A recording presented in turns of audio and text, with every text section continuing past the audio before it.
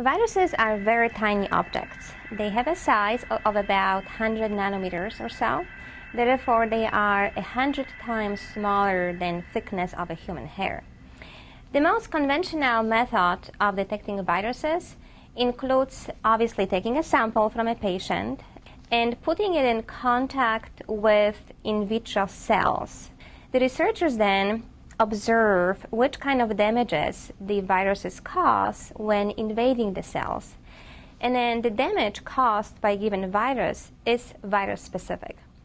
The problem, however, with that technique is the time it takes to identify which virus a given patient is infected with.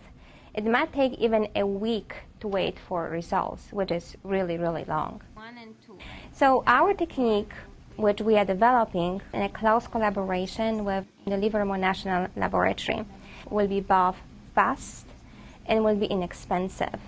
It will be fast because the detecting principle is extremely simple and is already sensitive to a single virus. The key element of our device, which we are building, is a membrane, which you can think about as a barrier through which nothing passes through. But that barrier has one opening in it through which things can pass through, and we will call it a nanopore. Now, if that barrier, if that membrane separates two chambers filled with a water solution of a simple salt, for instance, kitchen salt, the salt will want to pass through the nanopore if the whole device is connected to a battery. Now, the salt passing through creates signal, which can be easily measured with off-the-shelf equipment. The signal we call current. Now, imagine that you have a virus in the solution as well. Well, the virus will want to pass through the nanopore as well, but it's much larger than the constituents of the salt. So even a single virus will cause obstruction of the nanopore, and the level of it will depend on the type of the virus.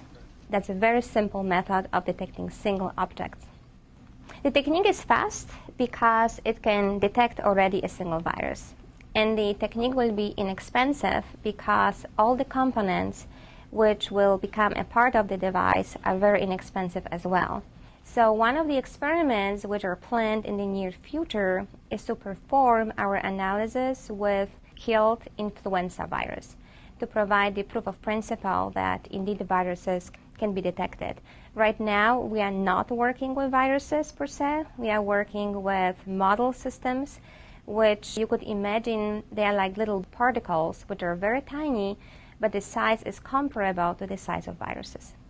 We are in fact very optimistic that the method which we are developing for viruses can be very easily and quickly and cheaply introduced into hospitals. The technique would be so fast that one could imagine getting an answer within an hour, and that's a pessimistic estimation.